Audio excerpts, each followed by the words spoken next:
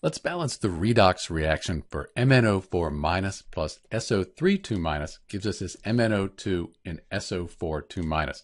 This is the permanganate ion. This is the sulfite ion. So the first thing we do with these redox reactions is we write the oxidation numbers for each element.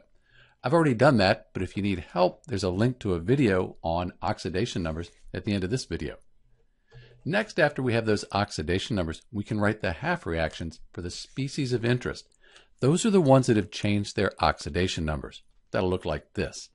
So the manganese goes from +7 to +4. This is a smaller number, so that would be our reduction reaction.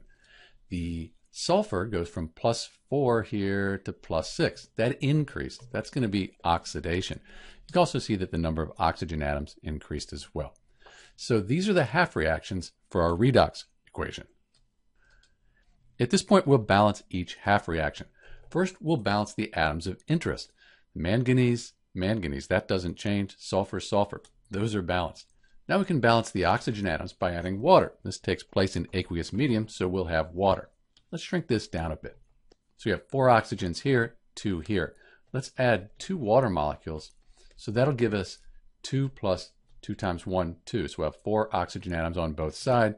Here, let's just add 1 water molecule. So we have 1 plus 3 is 4 oxygens over here. That's done.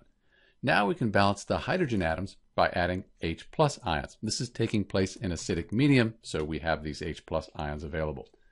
2 times 2 is 4, so let's add 4 H plus over here, balance the hydrogen. We have 2 hydrogens here. Let's add 2 H plus over here.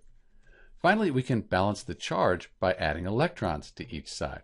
We have a 4 plus here and a 1 minus. So we have an overall 3 plus here. Let's add 3 negative charges, 3 electrons. That balances the charge. Here we have a 2 minus and then a 2 minus and the 2 plus. Let's add 2 electrons here. So now the charge is balanced on each side of our half reactions. At this point, we're going to balance the overall equation for electrons. Then we'll add the half reactions together and we'll simplify. Think of it this way. We have these right here. These are the reactants. They're reacting to form the products over here. But we have 3 electrons in the reactants and 2 in the products. That's not balanced. With a redox reaction, we need to balance charge as well as atoms.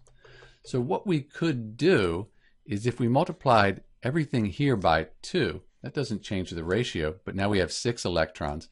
And everything here by 3, we'd have 3 times 2. We'd have 6 electrons in the products, 6 in the reactants.